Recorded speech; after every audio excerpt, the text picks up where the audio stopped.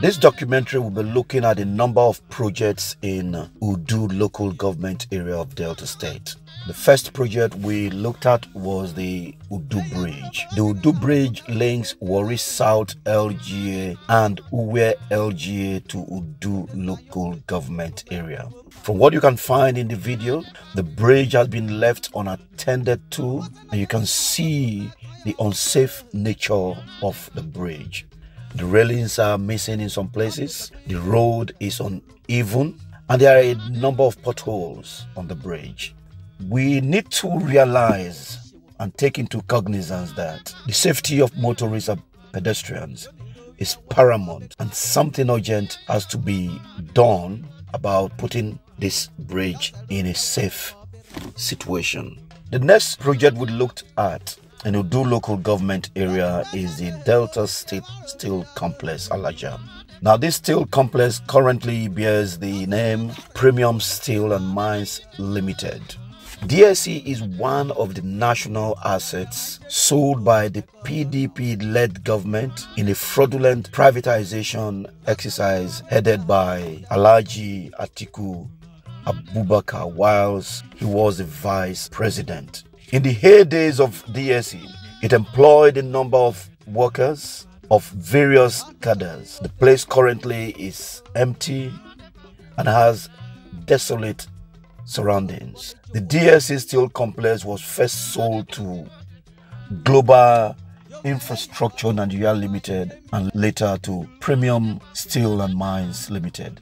When DSE was commissioned by late Shehu Yaradua in 1980, it was hailed as one of the largest steel plants in the African continent, but that is now history.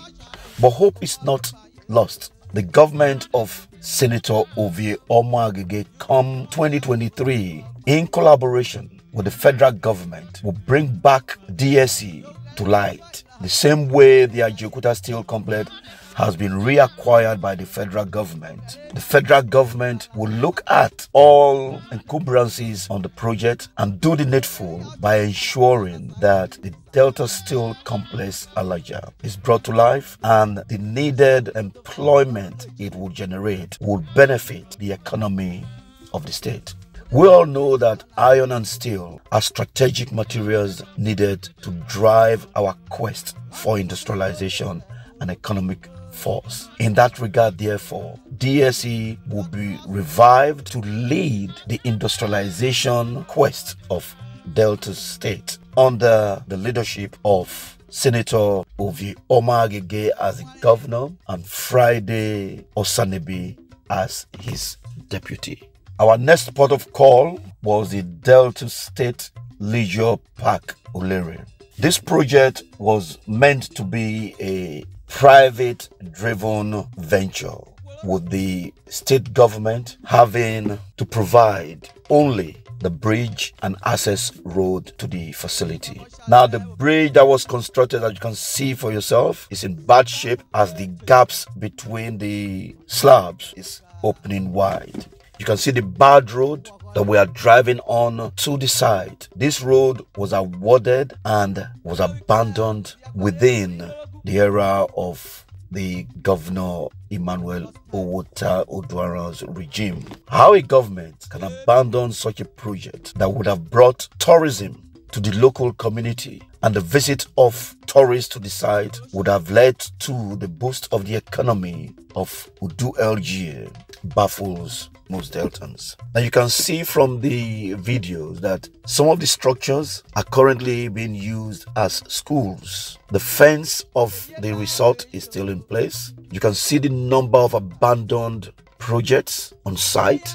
This shows that PDP does not have the capacity to develop Delta State. Now, alongside the Delta Leisure Destination Park Oleri, the same company, Sarner UK Ltd, was also awarded the Wildlife Park Oghwashukwu.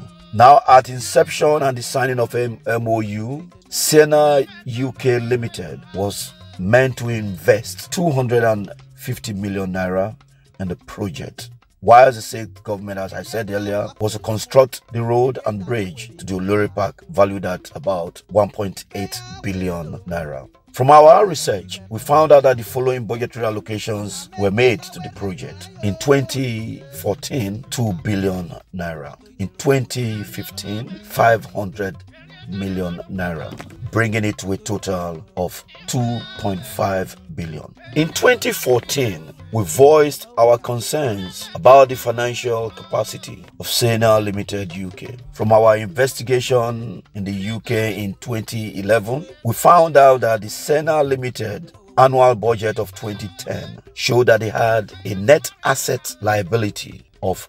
£318,531 and a total bank balance of £3,083. From the foregoing, therefore, the failure of the two projects, that is Delta Leisure Destination Park Oleri and the Wildlife Park Ovworhokpokpor, is not a surprise to us, as we know that the lack of financial capacity by the company in question would not lead to the completion of those two projects. This therefore has led to the state government wasting over 3 billion naira on those projects. That is not good enough, and things have to be turned around in this case. The fourth project we looked at is the Otor-Udu, Erhiephihor, Ovworhokpokpor, Owhrode and Orhunwhorun road. This road is a turn-off from the Udu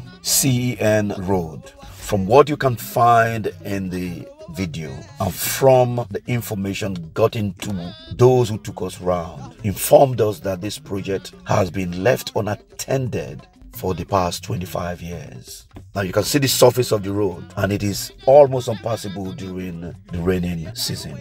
When we got to the end of the road at Owhrode, we could not access Orhunwhorun, which is about 1.5 kilometers from the point where the road ended at Owhrode. The Orhunwhorun road from Owhrode is unpassable, and something urgent has to be done. How 4 communities are left to suffer in this way by a government is a concern to us. Now, our concern also is as a result of the various budgetary allocations we found on road construction in Udu LGA.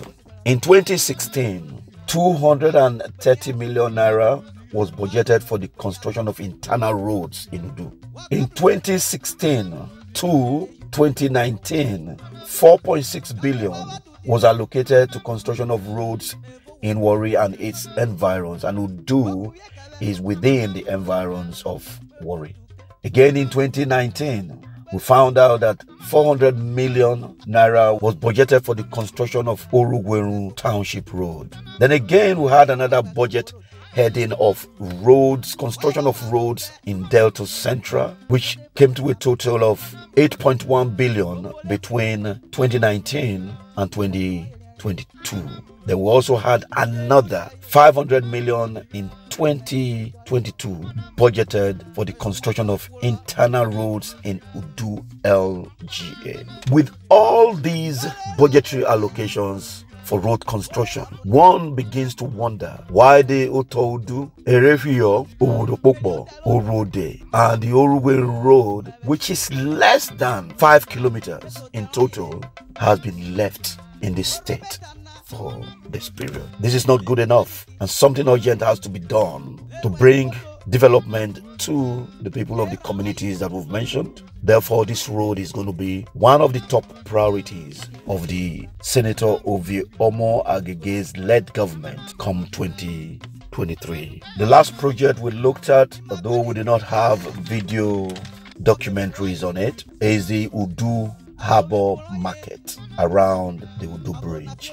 To date, the Delta State government has spent approximately 940 million naira on the construction of the Udu Harbour market and has not still been completed to date. One believes that 940 million naira, which is about 1 billion naira, should be enough to construct a market.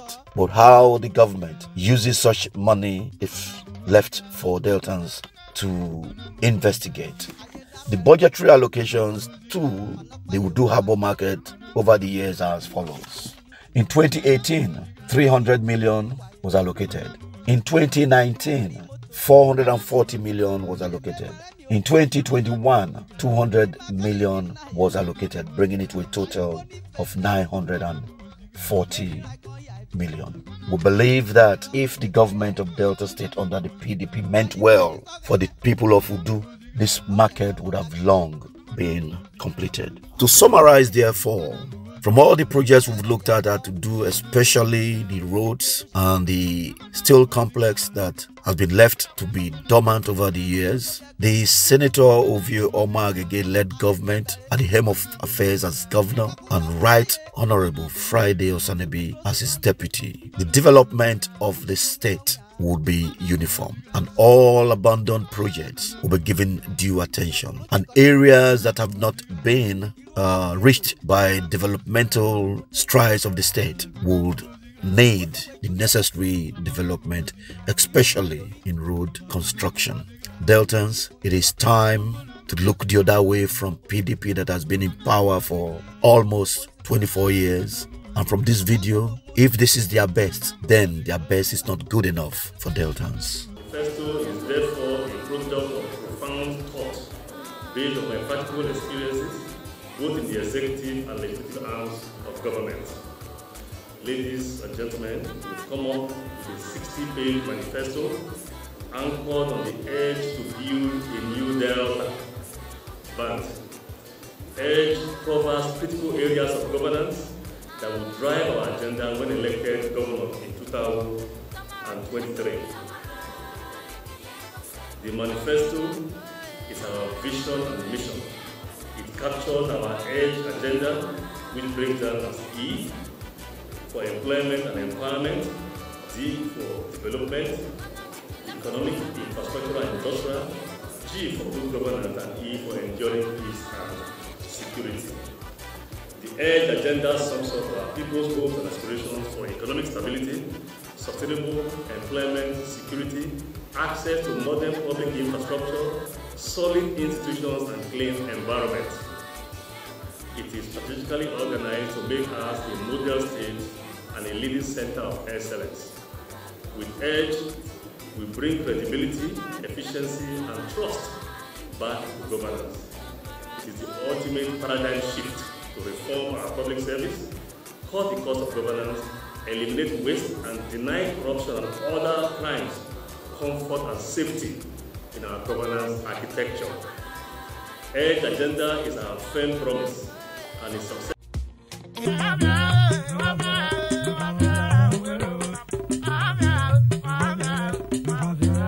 Oh, Jenny,